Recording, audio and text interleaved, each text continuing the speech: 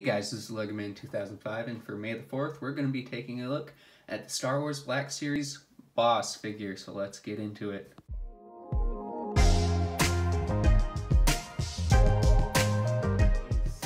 The best minifig in the set, obviously.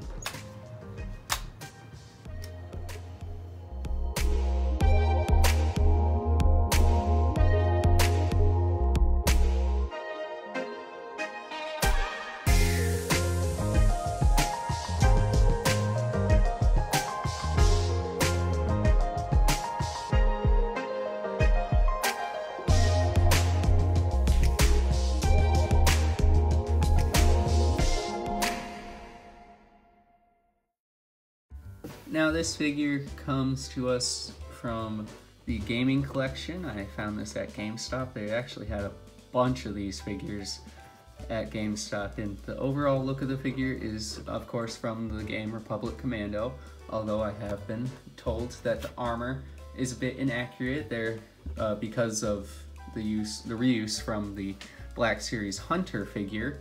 But I don't really care. I don't really care. Coming up close here on the head sculpt. Head sculpt is very nice blue visor that you can see very well. It's not as shiny as Master Chief's, but you know.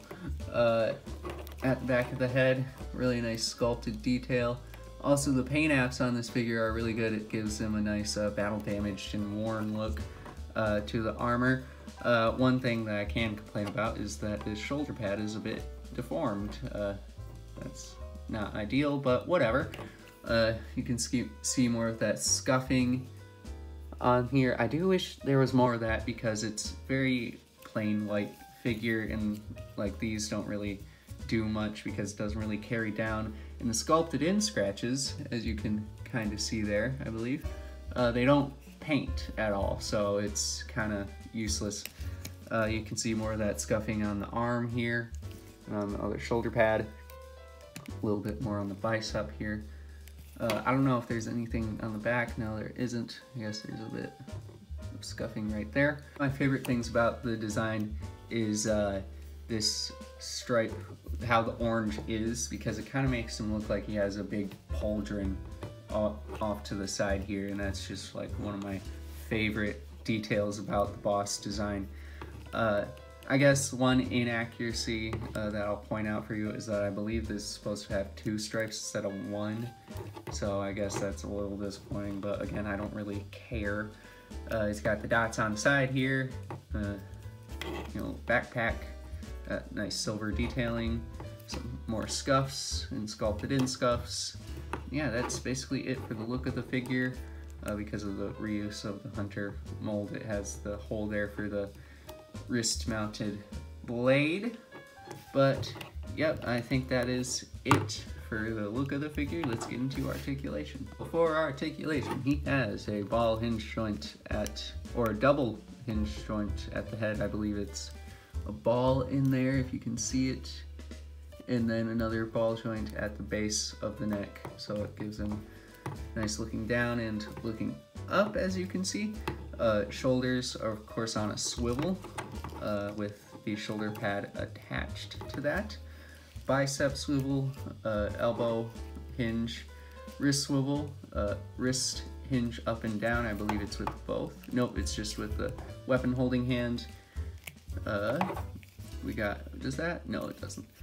We got a rocker joint, which unlike Master Chief can actually get you places. It actually does things. So yeah, no waist swivel. Legs can kick forward that far, only if you pivot the thigh a little bit, which brings me to thigh swivel. That's as far back as you're gonna get the leg. Knee swivel and knee hinge. Unfortunately, that pad is not attached to the shin, so if you try to do a crouching thing, it's gonna look off because it's off to the side there. Swivel at the ankle and hinge up and down, and of course ankle pivot. And that is it for the articulation on the figure. Let's take a look at the accessories. Accessories that boss comes with are, of course, his trusty blaster. I don't know the name of this blaster, but it was of course really nicely sculpted. You can see there, really nice detail on that blaster. It's kind of got like a weird speckle look to it, but you know, nicely molded all throughout. It's got the magazine on the side there. It would have been nice if they had a little readout on the side like it does in the game. But yeah, it comes with that and his backpack. And this just attaches to his back, and it's the same as you saw on the figure. So to attach it, just grab your figure. It does come in the package without the backpack to attach it. There's a hole, there's a peg, put peg in hole, and there you go.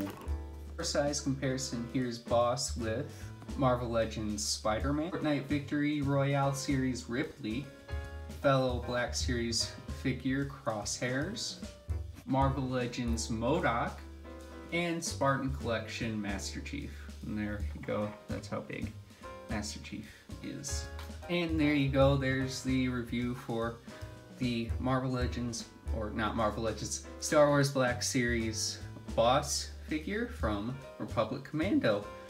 This figure is great. One great point about the figure, at least for my copy, all the joints are nice and stiff. I don't have to worry about any of the elbow joints or wrist joints being super loose. He stands well, obviously. You can just put him on a table and he stands well. Obviously you gotta like finagle with it just a little bit.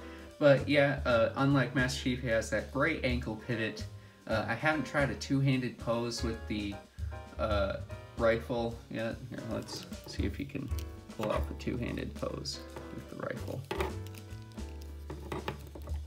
Yeah, kind of. Yeah, that's actually really cool. There you go, there's his two-handed pose with the rifle. Despite the inaccuracies that people tell me he has, it's just a really cool figure. Like, if you ever played the game Republic Commando, you will definitely want to pick this up. And this has been the LEGO Man 2005, signing off. Bye guys, and happy May the 4th.